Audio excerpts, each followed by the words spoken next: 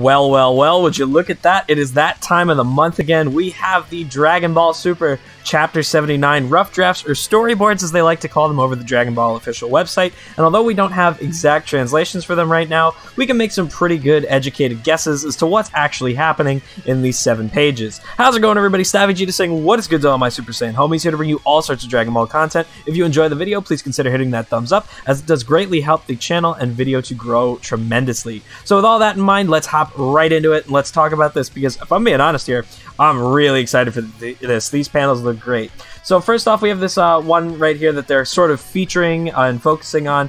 Obviously, I did as well in the thumbnail, and it really looks... This is truly, to me, the most Dragon Ball-y that Granolah has ever looked. Like, it is the most like a Dragon Ball character he has ever looked, and it just looks phenomenal. So we see Elec kind of boasting about how Gas is now the strongest in the universe, and that his plans are pretty much coming to fruition, and so we just have him boasting off to whoever this is over here, but it seems like that doesn't stick around for very, very long, and we can even see him get this little look of disgust on his face, being like, why isn't the battle over just yet? We then cut over to a shot of Maki and Oil trying to take out Manito, and as they are about to do all that, we see Vegeta giving Granolah the Senzu Bean, who seems to be fairly impressed with the results of the Senzu Bean, as most people tend to be the first time they eat one.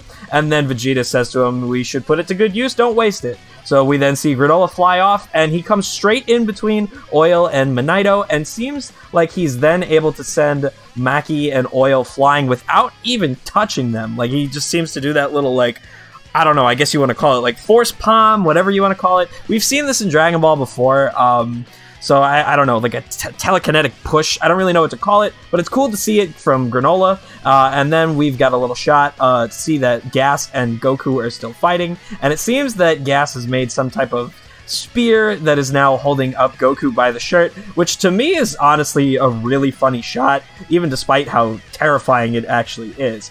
We can see that Granolah is now ready to take on Gas for another round, and Gas seems to be fairly confused how Granolah retained all of his strength. We can then see that Granolah picks up Oatmeal again and says something to him, probably along the lines of how he still needs his assistance, even though he's become super duper strong after all this time. And then, once again, we have the shot of Granolah powering up with the eye surging and everything. Now we've got Oatmeal back in business, and once again, just the way this key charging looks, obviously the pose, the way the hair's sticking up, it really does look the most he's ever looked as a Dragon Ball character.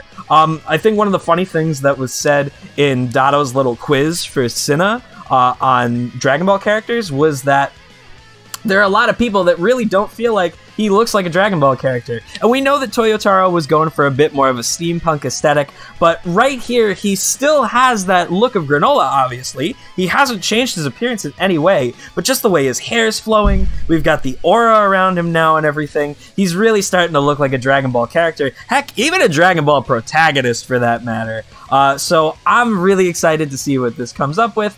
And truth be told, I still don't think he's going to be enough by himself. I still think we're going to end up having to get Vegeta, Goku, and Granolah working together to take down Gas in some way, shape, or form. Because quite frankly, I think they're absolutely nuts if they're going to show us Ultra Ego once, and then that's it for the arc, and we never see it again, and instead it's Granolah who gets everything. Now, of course, I do love all the setup that Vegeta has done to sort of sway Granolah and whatnot, but I would like to see them work together rather than Granolah just take the W for himself. That's just me, though. Let me know what you guys think down in the comments below. Are you guys looking forward to Granolah getting his vengeance, or are you like me and you're hoping that Granolah alongside the Saiyans will be able to work together to put down those that have oppressed them all this time? Anyway, let me know down below. Thanks for watching. Have a great rest of your day, and I'll see you all next time.